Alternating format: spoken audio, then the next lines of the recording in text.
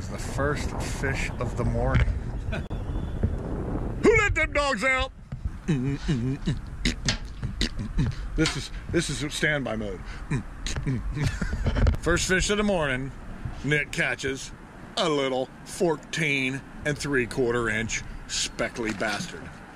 Hey, that's good. You got your fishing smock on, isn't it? So, is she net worthy? I believe so, Dave. I think it's a slightly bigger trout than the last one. Net cam.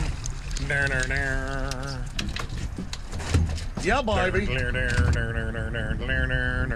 He's a mystery man of trout.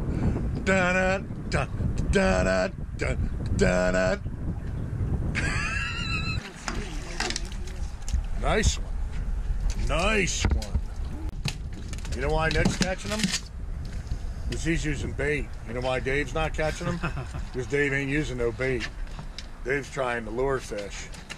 What do you want me to say? That's a nice one. It's a good one.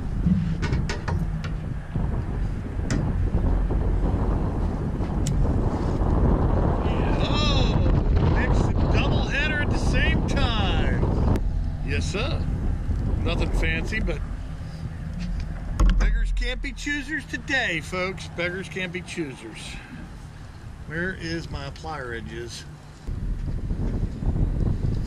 They're not big, but they're here. Yes, sir. They'll make the grease stank.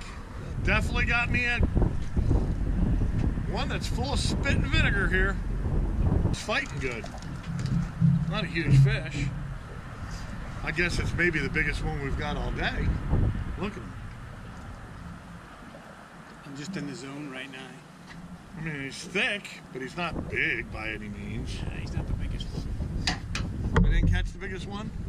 No?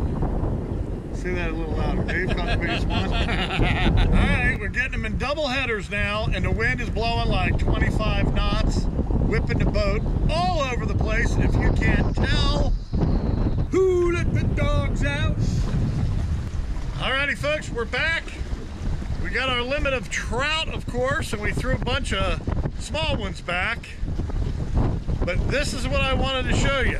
If you remember the Makita reciprocating saw and the Filletzall'S blades from the other day, then guess what? I got a new surprise for you.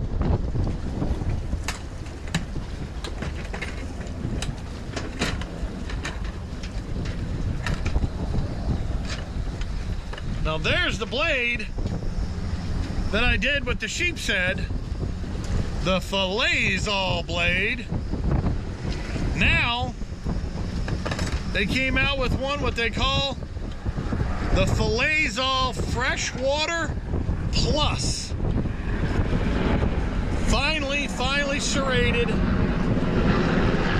long, skinny, for more, I guess, smaller fish or more delicate fish. And see, it's flexible. So I'm gonna take this and put her in my Makita.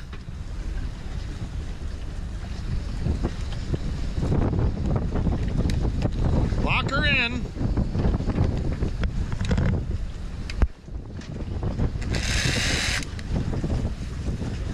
We're gonna do some first trials on trout with this blade. I've never used this blade before. I just got it. So let's get some trout out. I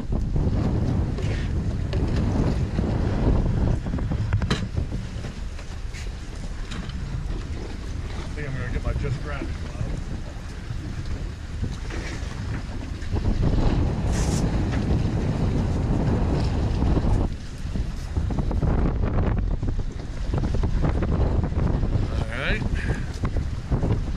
Let's show the box of trout here, Nick. There's our box of trout. Not bad. Borderline sweethearts. All right.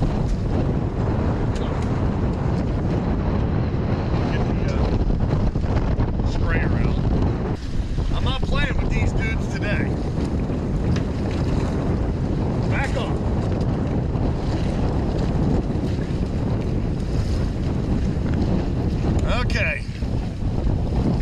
Trout number one.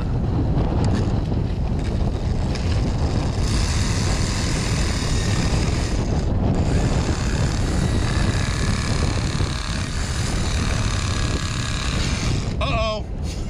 Cut right through him.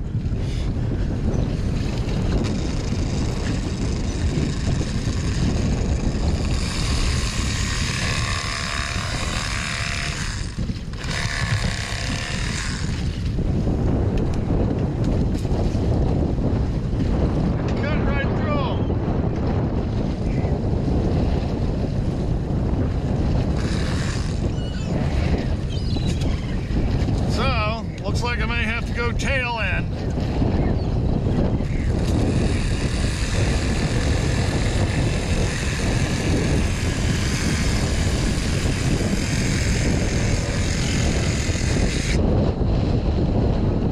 All right. Not really good on my first try.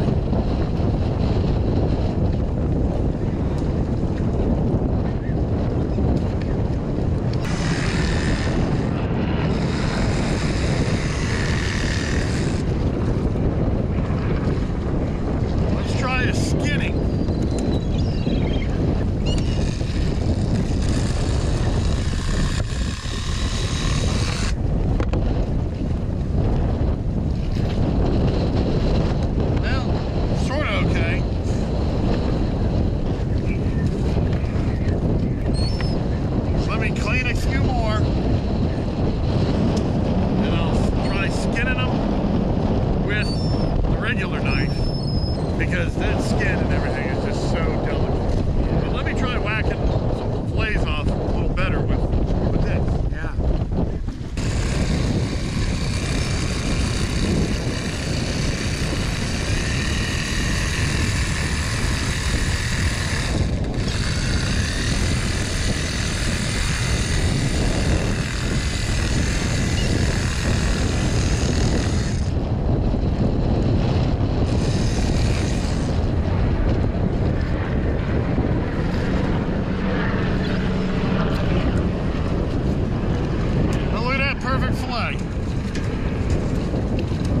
We're going to have a big problem here, folks.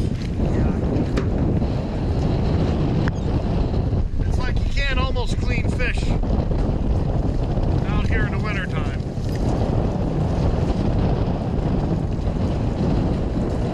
Just want to stay there. Hungry. Let's try it again.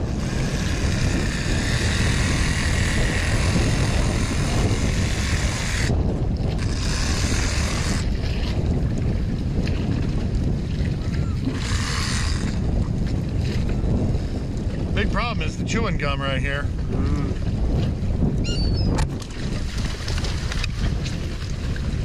Okay, let's do another one just to see if it was a total fluke or not. I think you're good. You think I'm good? Yeah. Well, let me try it again.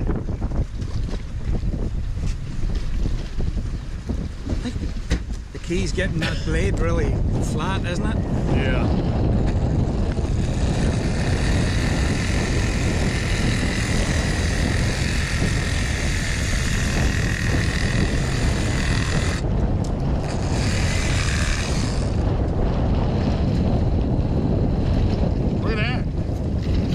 Chewing gum stays right in there. That's great. That's the result.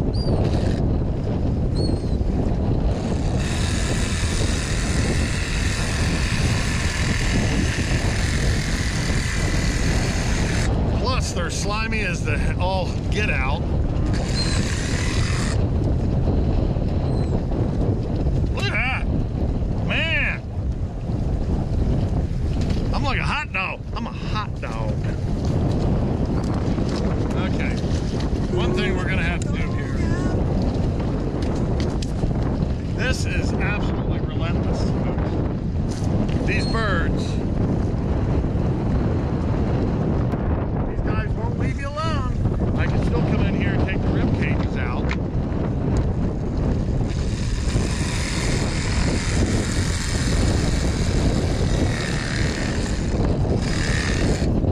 Right?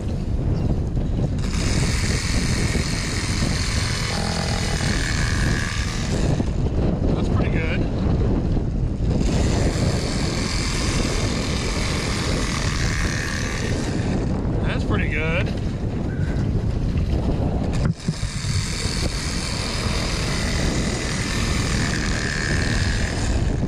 Pretty good, pretty good.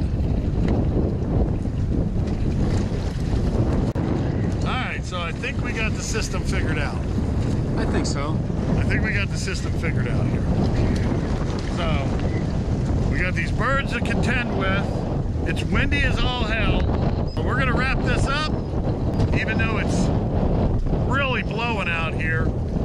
We left this morning, we're back with a whole entire cooler full of trout. So, you can still reserve any trip you want, and no matter the day,